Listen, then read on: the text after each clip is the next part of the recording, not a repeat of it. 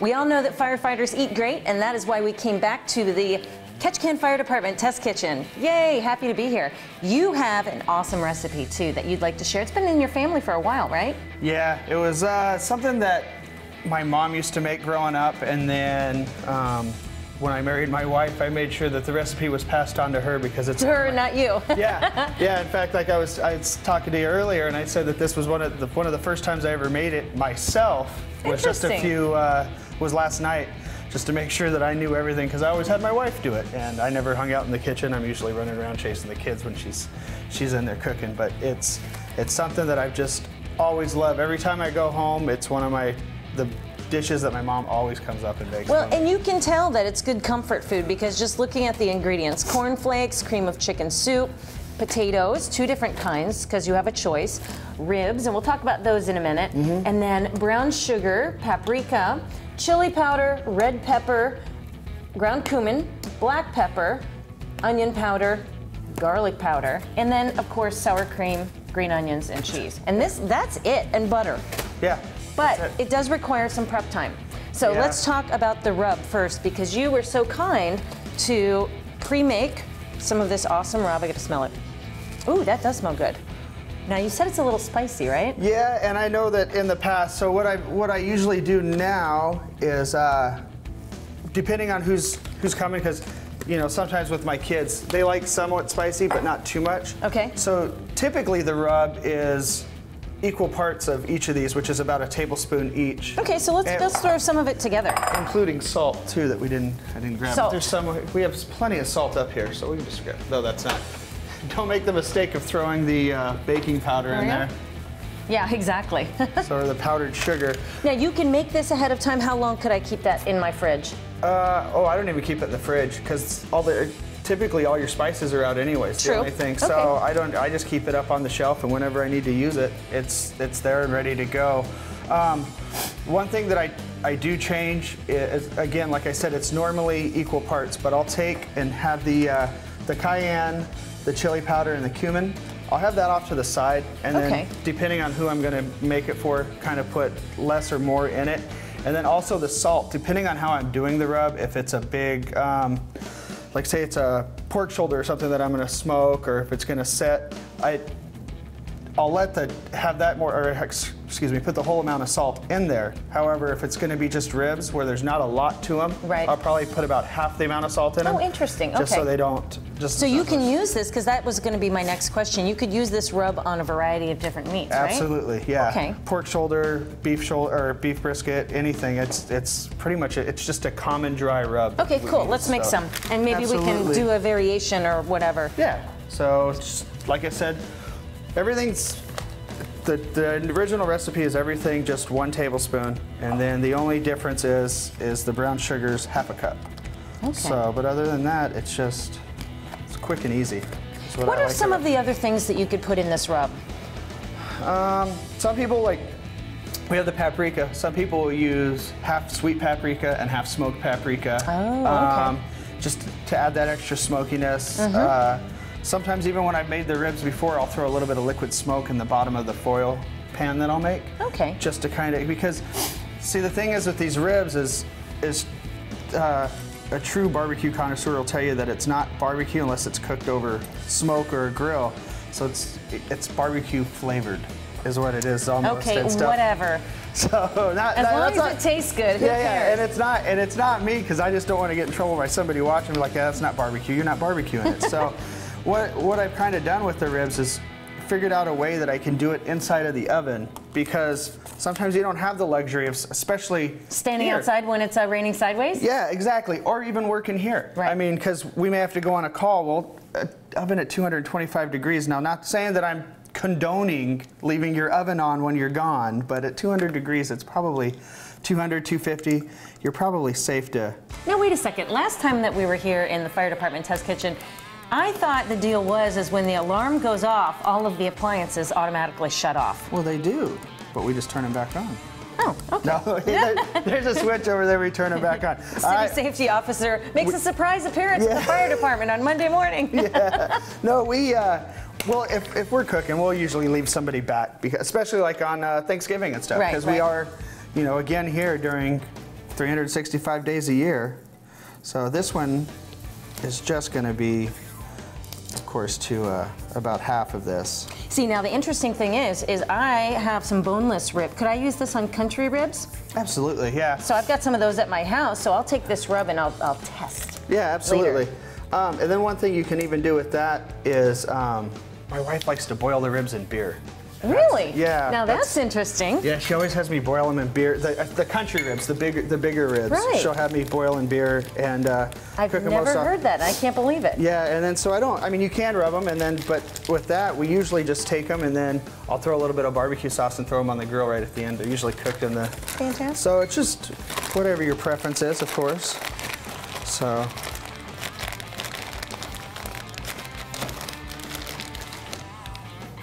So that's that, and that's omitting the spice. So could you, with the pepper, could you use a lemon pepper if you wanted, or do you think that'd be good? Yeah, I don't know. I don't know how it would taste.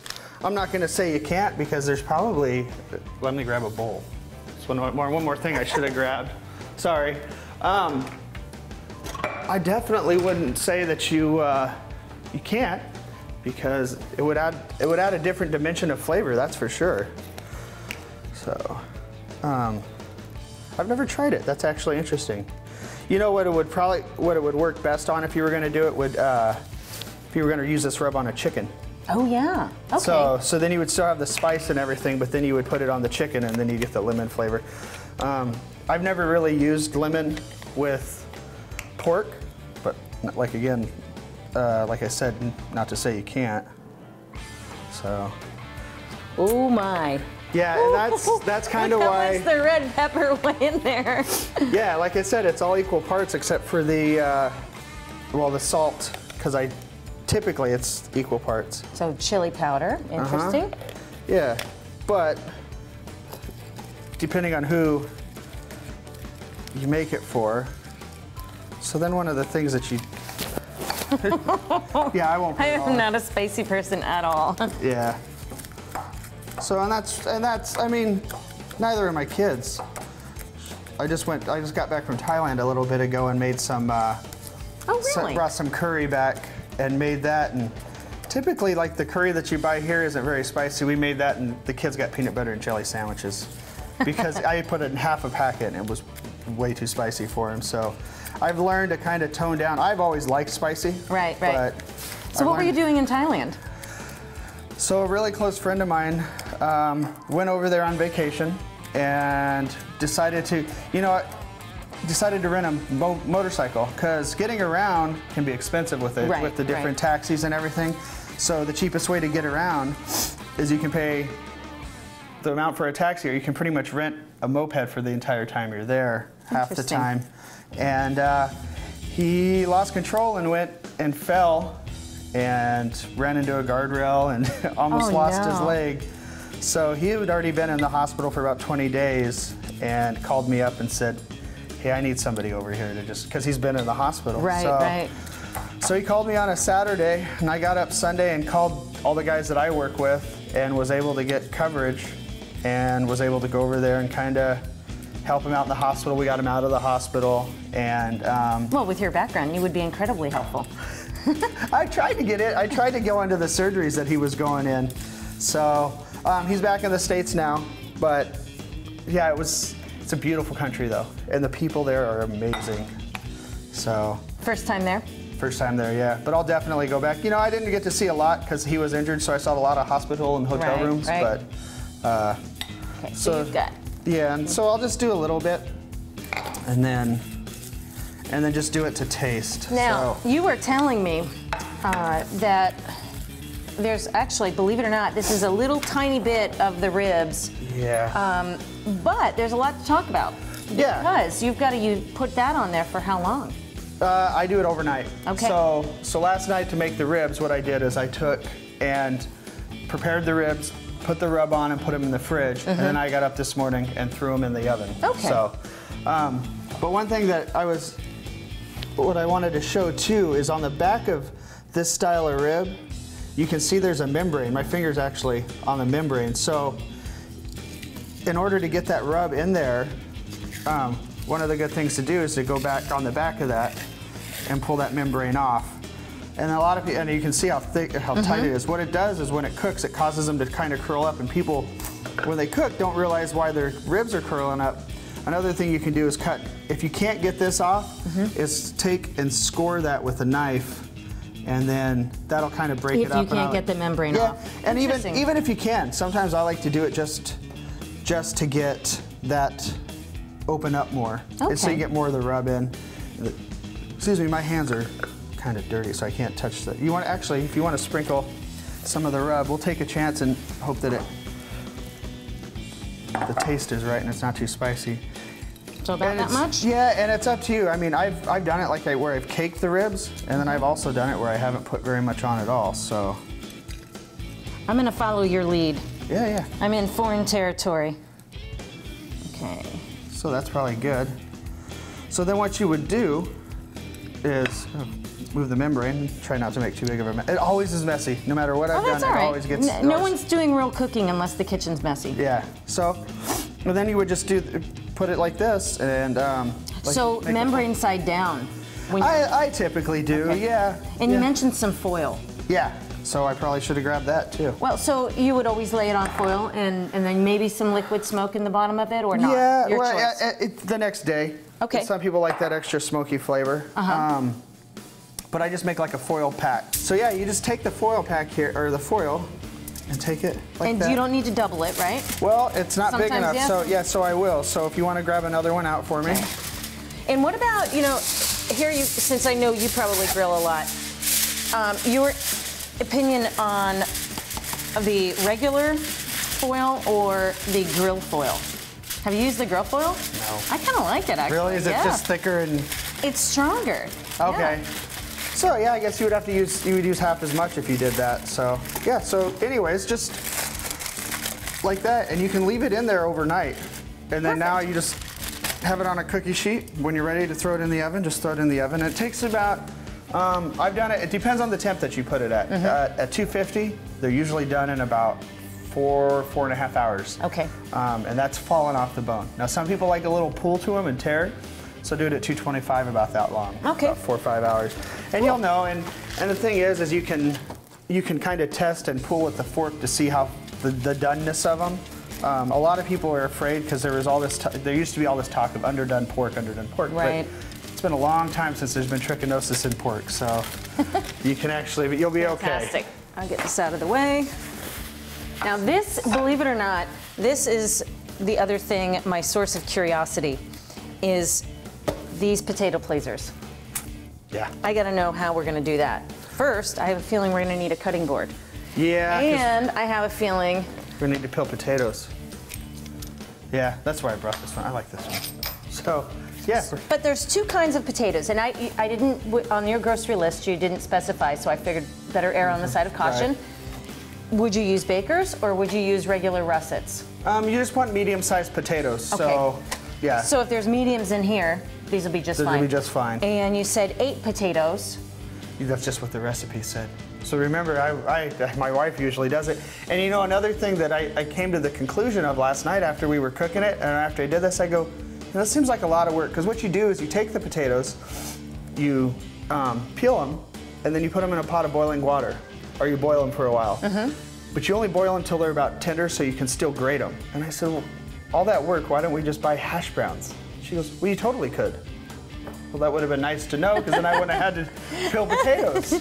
Well, for our case today, well, let's open this bag and see if there's any larger ones. I know that if I have to peel a potato, I prefer the larger ones, because there's nothing more annoying than having a potato, say like that, and having to grate it. A knuckle potato where you exactly. grate your knuckle as you're grating the potato. Exactly. And this bag, it's full of those probably. Yeah, it really is. There's a lot of small ones. So let's stick with those. Absolutely. Right. Probably the best way to do it is, should rinse them off probably, huh? But we're just your choice. I mean, they're going to go in boiling water. I personally, you know, there's probably some chefs out there that would say, oh, no, you should rinse them, shame on you. But you know what, they're going to go in boiling water. Right. Try to keep somewhat of it not being messy. This is probably the boring part. You know, that was the other thing my wife asked me too when I was getting ready for this. She goes, well, you're not gonna have a pan already done? And I go, what are you talking about? She goes, well, you know, on the Food Network, they always have that magic pot already done. I go, well, this isn't I'm just cooking. So we want to show that it's easy. Exactly. So I said, I'll do the ribs. How about that? Do you need another potato or a peeler? Yeah. Where would I find it? Probably. We don't know? Yeah, that top right drawer over there. Was what we're hoping. You mean firemen don't peel a lot of potatoes typically? No, well, no. In fact, I think there was a big old skirmish a while back because somebody didn't replace, oh no, that was the can opener. We open a lot of cans. We've got to keep things simple around here. We don't have a lot of time to cook. So sometimes we have a lot of time to cook. Well, let's talk, you know, tourist season is right around the corner. Let's talk a little bit about that while we're peeling potatoes because, you know, you don't have a whole lot of time to cook here at the fire station because you never know when you're going to be out on a call or called for an emergency. How many calls a day on average do you guys go to during the tourist season? Yeah, so normally we run about 1,500, 1,600 calls a year, and the majority of that does come during the summertime. However, right now we're already up to about 500 calls, or over 500 calls, and it's only the end of April, so we're kind of ahead of schedule. But typically, I would say, on average, we at least go to a cruise ship once a day through the every single cruise ship that is in port. Not every one, but every time there's a cruise ship in port, we typically will go to at least one. If there's 4 or 5 cruise ships, sometimes we'll go to 2 or 3. Has there ever been a cruise ship fire? Yeah, there was, and I wasn't around for it, so I wouldn't have all the information. But well, wasn't that the Carnival Triumph or that one that's where they lost? It wasn't here, you know. It was in the Gulf of Mexico, I believe, is where they were. Well, I meant here in Ketchikan. There wasn't a cruise ship fire. There was a ferry fire, the Malaspina, really? a few years back. Interesting. But it was in dry dock, so it wasn't. I believe the Columbia. See, now you're testing me on trivia, so I'm gonna. That's what you're gonna have people calling in. They're gonna say, well, thanks for showing me the foil pack, but Jeff didn't really know much about trivia and living here in fire. Fire trivia. Yeah, and he's a fireman. Thanks. So what is the typical cruise ship incident? Is it like falling on the dock or just pre-existing medical conditions? Yeah, this is a bucket list for a lot of people to come to Alaska. So I'll probably get in trouble for saying it, but a lot of people that are on cruise ships, we say, are the newlyweds and nearly deads. So oh my. There's a lot of old people, which isn't bad, I mean, but that have previous medical conditions, lots of chest pain. They don't want to get out in the middle of the ocean and have somebody have chest pain all of a sudden, and then now they have to perform CPR on something on the patient. So if they suspect that the patient's actually having something going on, they get rid of them pretty quick. Not get rid of them, but you know, what I've learned from that is to make sure you have travel insurance, because there was one patient at one time that came up and he'd saved up most of his life to come up. Well, not most of his life, but for a long time. Most of his retired life, yeah, to come up and visit here. And this was his first stop, and started experiencing chest pain and had to be flown out. And so I don't know if he's going to be able to make it back up here, unfortunately. Oh, that's sad. Yeah. So, but yeah, like I said, this is a bucket list for a lot of people, and the best way for them to see it is, of course, on the cruise ships, because they get to see so much more of it than if they were just to pick one town. So back to potatoes for a second. So I chose the big potatoes just because they're easier to peel, but we have to boil them. Yeah. So would you cut these in half? No? No, because when they're boiling or whatever, you want to be able to hold them, because we're going to grate them at the end. Okay. So if we were making mashed potatoes, then you would boil them, because it would go quicker and everything. Now these we're ones just softening them. Yeah, just softening them up for about a half an hour. But again, the easy way that you could do this same dish is just by pulling out a bag of hash browns.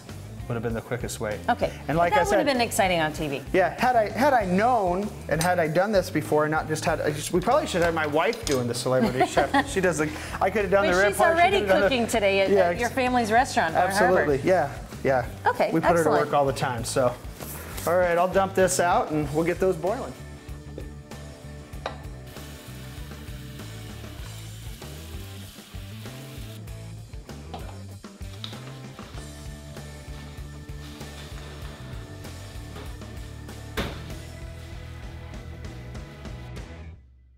For all the viewers out there who are experienced potato boilers, Yes. Jeff and I are wondering why these potatoes Don't know if it's the water to potato ratio. way more done. Yeah, way more done than these.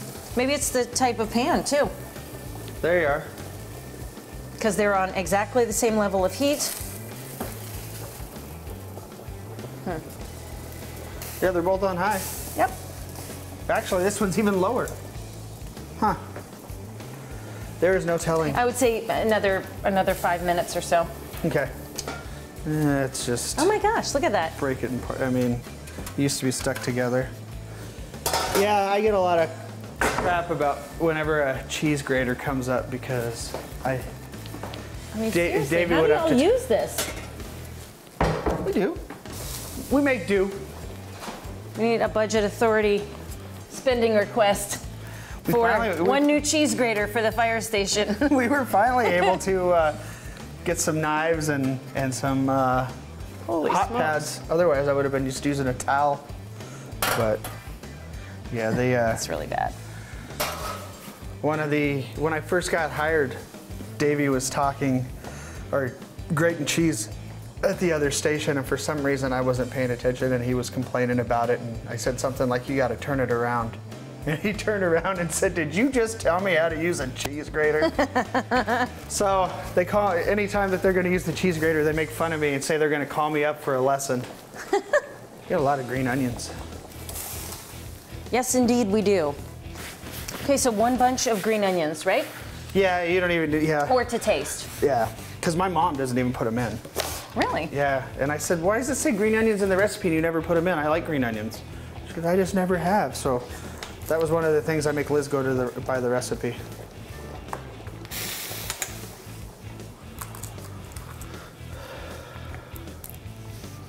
Now, are you the type that, green onions are different for everyone? Do you the whole thing? I do. Okay.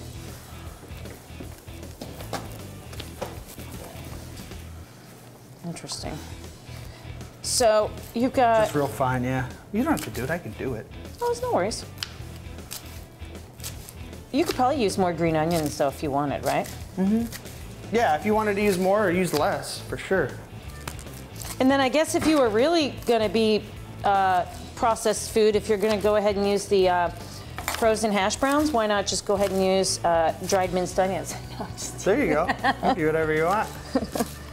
it'll be the bachelor Yeah. potato pleaser. Exactly. Well, that's the thing. You can always make these up ahead of time.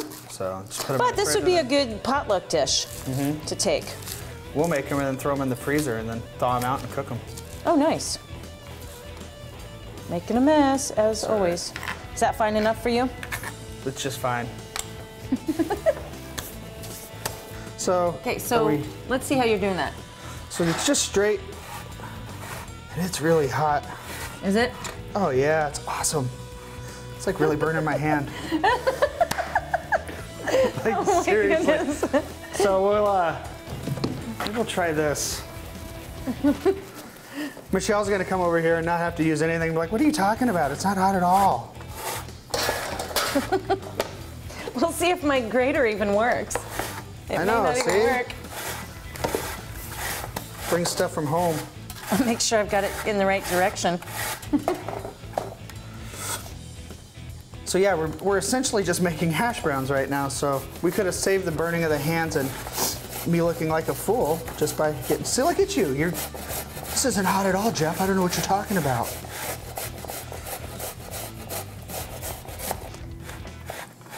Homemade hash browns. Yeah. They're just bottom. So in some ways then this is actually I might actually tend to use the big baker potatoes for this. Easier to grate. Yeah. Easier to peel. And you almost want it to be like kind of the consistency of a pear, I guess would be the best way to describe it. So it's got a little bit of... great analogy.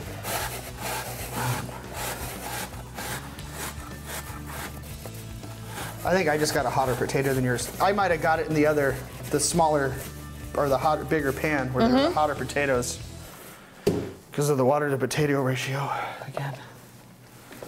So, yeah, that's essentially what it looks like, is just hash browns. Very cool. Now we gotta burn our hands on 6 more. Or at least burn my hands, you're fine. I should have got gloves. Like I told you, the oyster shucking gloves. How are you grabbing cooler potatoes? I'm not. My potatoes are a lot hotter than yours. It's serious.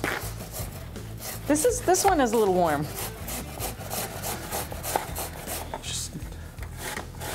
Wow, he can go in and fight fires, but he can't hold a hot potato, huh? All right.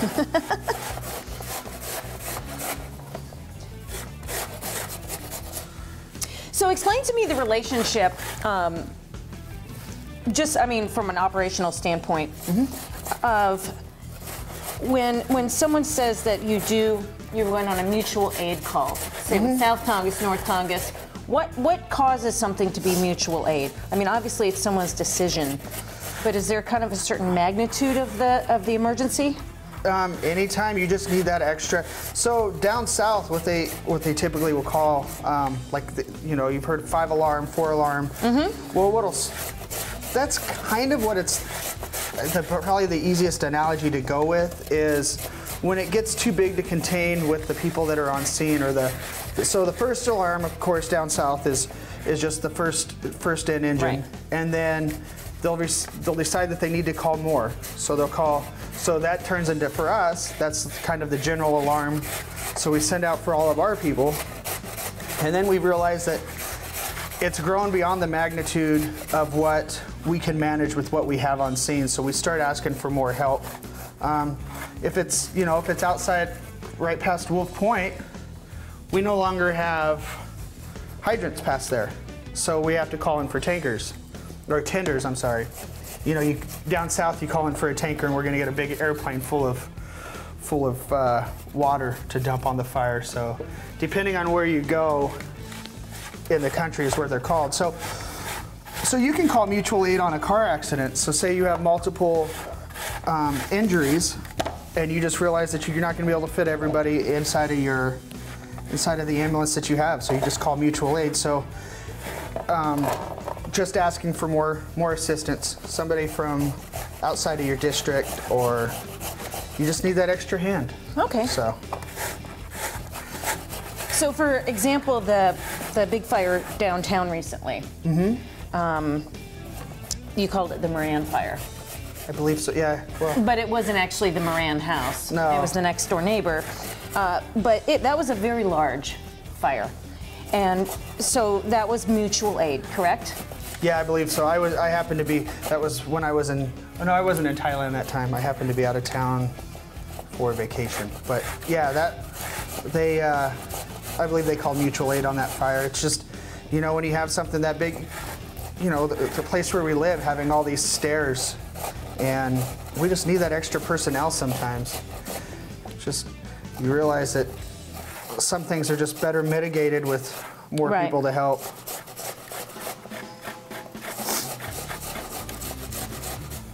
Well, this one's getting a little warm. Yeah. You're just being nice to me now. No, seriously. So I'm going to be really interested to see how this all goes together, based on what I'm seeing here, because it almost looks like a breakfast casserole. Yeah, I guess so. Or it could be. It could. Well, then once it comes out, it tastes different than. I wonder what else you could add in here. So let's say, yes, bacon. Aha! No, but if you take this out and put some other cream soup in there, I wonder what else you probably add sausage. Yeah. In fact, Tiffany was here earlier, Tiffany Cook, and I was telling her about this recipe, and she has one similar, but you saute an onion and you use cream of mushroom soup rather than cream of chicken. Oh, okay. So there's different variations. This was, like I said, my mom we've had this. She had a cookbook that she made, gosh, back in the early 90s. She was part of the Riverside Junior Women's Club in Southern California. And it's like a prerequisite if you're in like junior league or garden club or something like that. Oh, we're gonna have a cookbook. Yeah, they put together this big cookbook, and this was one of the recipes that was in it, and she used it, and ever since then it's just been one of my favorite things to eat. Probably need a bigger bowl. Look, I gave you the last potato. I grabbed it. Mutual aid. There you are. I called you in.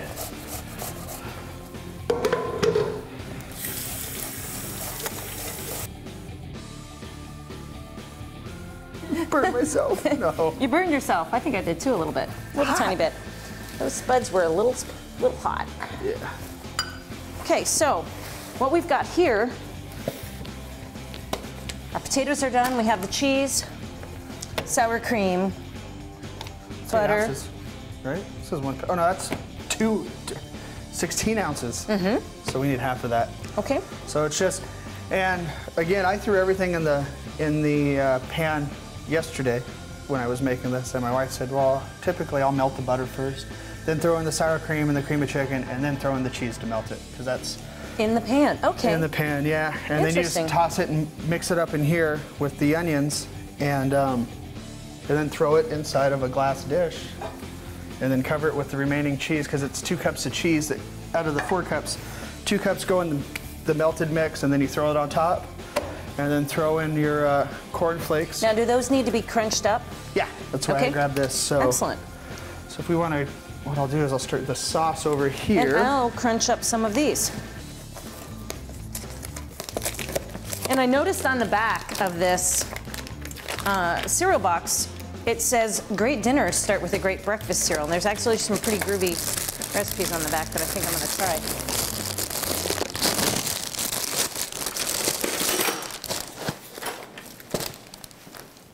So you are going to do the pan method like your wife told you, right? Yeah, well, and before, what I did is I just threw everything in there together, and she goes, you know, typically I'll do it and, you know, get the butter melted and then add the other stuff so it's not all going together. I'm struggling over here. Way of cornflakes are kicking my butt. And I would say just about, I mean, you could do about 3 cups and then just, you know, put it on the top to preference or taste.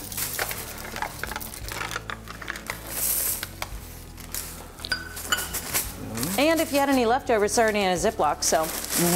Yeah.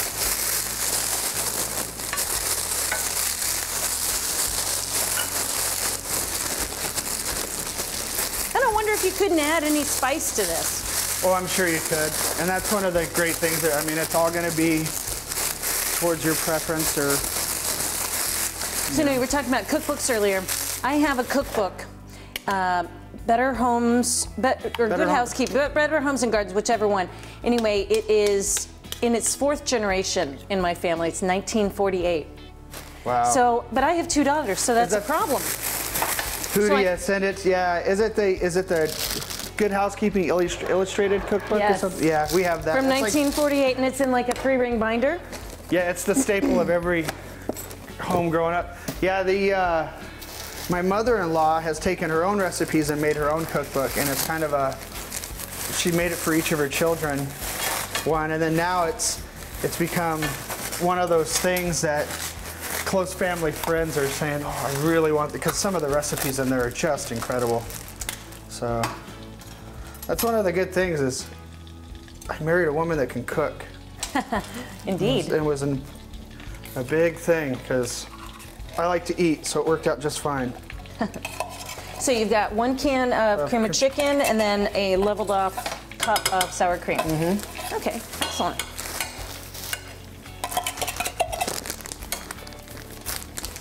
And then we'll take 2 cups of cheese. And I brought a measuring cup that you can. I better play it safe. We've got packaging involved and do it so I don't explode the cheese all over the kitchen. It's all right, I'm on tomorrow. Tomorrow's Sunday cleanup, so I'll clean it up.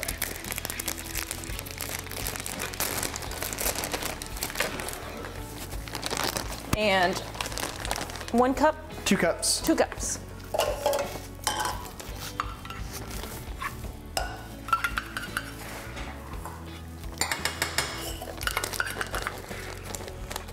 I see various firefighters those are the guys drifting in, poking their heads in, looking at what we're doing. I wonder if they know that they're going to eat very well here shortly. Those are the guys from the ambulance that are stationed down at the landing today.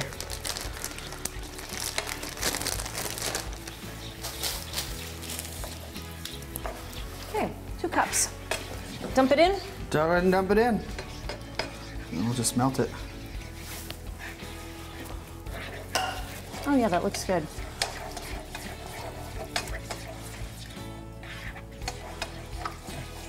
And I can see why using this this way would help with the potatoes, because then the potatoes aren't going to lose their consistency. Right, and you know, sometimes you make them, if you let the potatoes go too long, then they actually turn into kind of like a mashed potato in there. So, but yeah, I mean, like you said, just different things you could probably add ham if you wanted to, or bacon, or bacon would be the preference. Don't you have a porkapalooza coming up, or bacon? A porkalypse. Porkalypse. Porkapalooza. Now you mentioned that you're going to want a larger bowl. Well, we might be able to make do. Okay. Because I don't know if we have to. A little nonstick spray. Always helps in the dishwashing process. Yeah. So we'll mix up the onions first with the. Okay. We might have too many potatoes for the amount of cheese. Those were large potatoes, so. But we'll make it work. And I'll go grab a big spoon. Or do you want to use that one? Yeah, we just use this. It's all gonna get mixed up in here.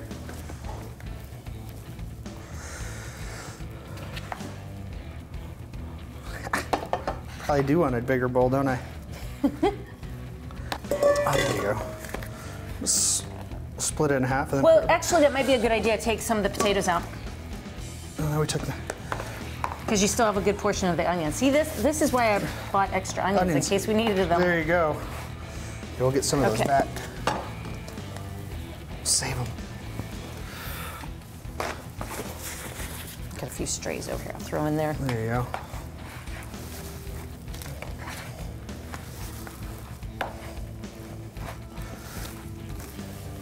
Nice. Yeah, we'll grab these onions right there. We'll call it good. Like I said, my mom never made it with onions anyway, so. Ready to start? Yeah, just go ahead and throw that in there. Hold on. Do it this way. Let me just get it all over you. It's all right. Everybody at home can see, but I can't, so we're good.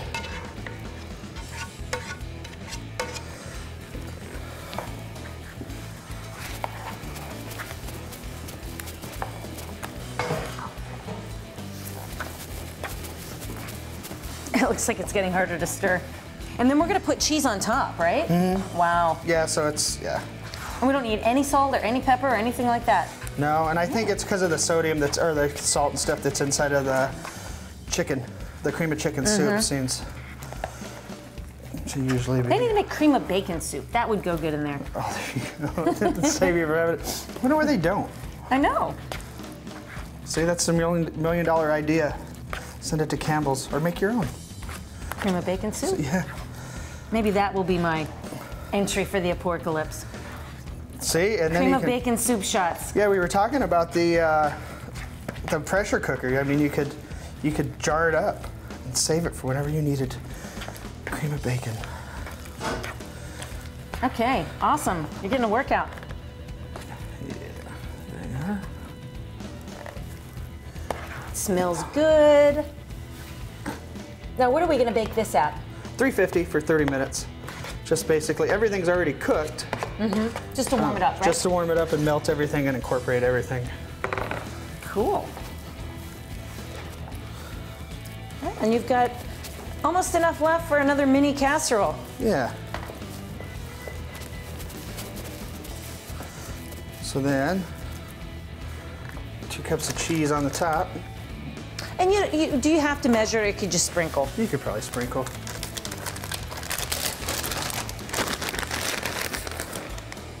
And when we bake this, are we going to foil the top? I never do. Okay. No, just let it melt. And this is certainly your favorite low-calorie recipe, isn't it? Yeah, absolutely. Yeah, exactly. And then and then on top of that, okay. See, and that's very cool. And then that's the difference, because my wife, she usually doesn't use cornflakes. So if you Really? didn't want to, and I was like, but it says on the recipe, and she tasted it yesterday, she goes, well, that does add something. So I think she's going to continue to use cornflakes now. But Cornflakes is like one of those foods that just is so versatile. well, yeah, because it adds it doesn't get too much of a crunch, but it adds another layer. So yeah, then you just pop this in the oven for Very nice. 30 minutes, let it melt, and Perfect. make the mess, and check on the ribs. So I'll put one out here so you can see where we are.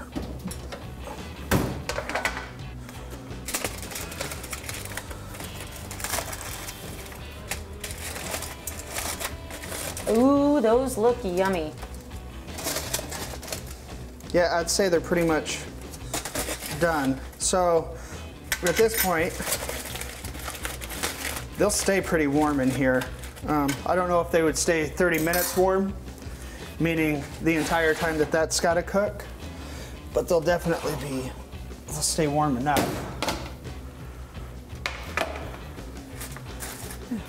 And turn off the oven. Or you could turn it down, if you wanted to wait a while. Or just turn the oven off and let them sit in there. And it's you don't want to poke too much at them. Here, you want to. It's like letting the steak rest. So, but yeah, if you get that consistency to where they just kind of pull apart. We'll just cover it back up. Wait on our potatoes. Wait on the potatoes.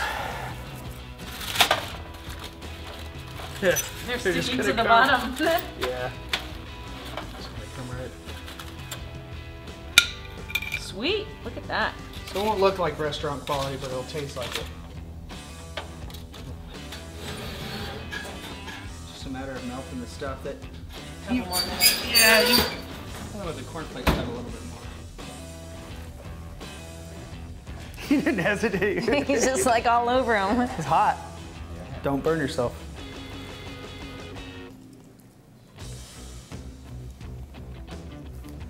Nice. You okay? Yeah, nice and tender. What if they're not good? What do you say? If they're not good, you just, Ironically enough, we've never had anyone say on the Celebrity Chef show, oh my God, this is awful. this is horrible. What are you You're doing? trying to poison me or what? Needs ketchup. Oh, thanks. It'll be like, what's it, Gordon Ramsay? Huh? They're hot though. That burns Spicy all down. hot? No, heat hot. Yeah, they just came out of the oven, so I'll do mine I'll pull with the it. other ones out. You don't burn it yourself just for the sake of camera. Oh. Heat hot. Yeah. Good. They're delicious. Come here, Cap. You gotta try it, man. You're here. Is it like the dry rub stuff? Is that what it is? No, they're just hot heat, not spicy.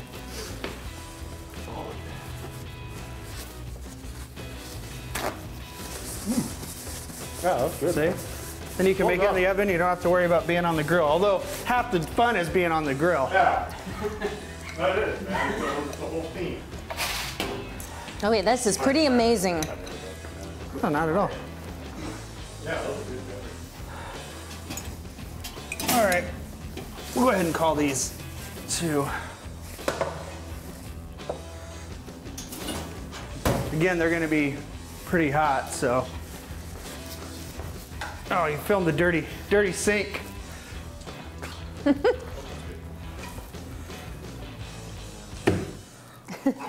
They left the scraps for you. Yeah, nice guy.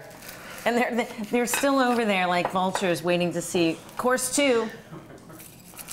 So on these, If you let them go a little bit, the potatoes might not They be can swoop completely in again. Yeah, well, we pulled it early because... prior engagements. No. Okay, so, See if they're really hot. I think they'll be okay though. Yeah, I think we're gonna be good. You usually let them set up as well when you pull them out of the oven, just so they Those are good. tender I like enough. the onion in there. Yeah, see, and that's That's really good. Once I have it's it- nice and fresh. yeah.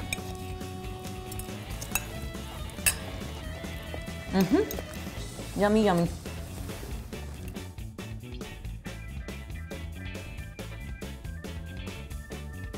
Look, I can't stay away from these. These are so good. Told you, then that's the thing. It's the comfort food. Going home and Indeed. Well, thanks for having us. This is really cool. These are awesome. doing it again. Yeah. And you know when Jacob, the camera dude, is sitting there waiting anxiously so he can flee the building with his to-go container as we head out to the softball games. Yeah. We did something Home right. run. Good job. All right, thank you. All right, can't wait to come back, and thanks for watching. You need one of the oyster shucker gloves to protect your hand. Or just man hands. Like, sorry, that's probably not the right way to say it. Not whine about it, but that wouldn't matter who. Tough hands, I guess. Because I actually know women that are tougher than men, so it has nothing to do with. I'm just digging a hole for myself. I'm just gonna stop. Yeah, you did real good till the end there, Jeff. Awesome. I really enjoyed the bloopers at the end of the show. That's the best part.